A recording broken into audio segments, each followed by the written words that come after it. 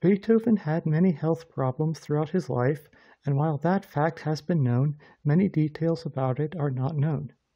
The details about it that are well known is that he had progressive hearing loss that caused him many problems since he was a musician. It caused him to stop performing when he was in his mid-40s. He also had progressive liver disease and gastrointestinal problems, which caused him more suffering. His health problems caused his death at the premature age of 56. Despite all this, Beethoven is regarded as one of the greatest composers in world history.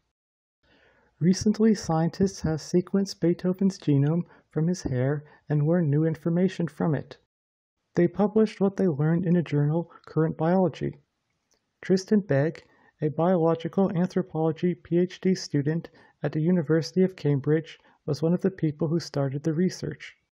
He is a Beethoven enthusiast and loves various types of music.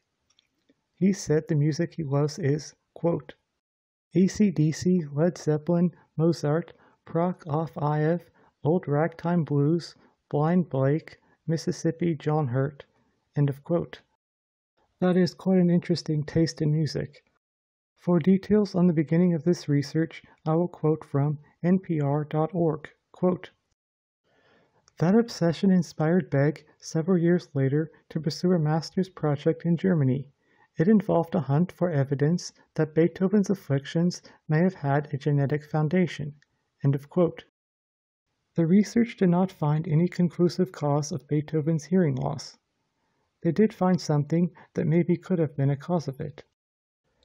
They found that he had genetics that increased the risk of him having otosclerosis, which is abnormal bone growth in the middle ear, which causes hearing loss. That could likely be a cause of it, but it cannot be claimed for certain. The research did not find anything from his genes that would cause or increase his risk of gastrointestinal problems. From all the information that is known, Beethoven was probably not lactose or gluten intolerant. So this research did not find any information about that. When it comes to his liver disease, they found that Beethoven had a gene, PNPLA3, which on its own likely would not cause liver disease, but the combination of that gene and the amount of alcohol he drank is what likely caused his liver disease. While he drank what was considered a normal amount for his time, it was still more than what was healthy. They also found he had hepatitis B, which made the liver disease even worse. All those factors caused, very likely, Beethoven's death from liver disease at the age of 56. So to conclude here, while this research does not answer all or even most of the questions about Beethoven's health problems conclusively, it reveals more information about it. Not much was discovered, at least conclusively, about his hearing loss or his gastrointestinal problems. However, when it comes to his liver disease, his biggest health problem since it caused his death, a lot was found about it from this study.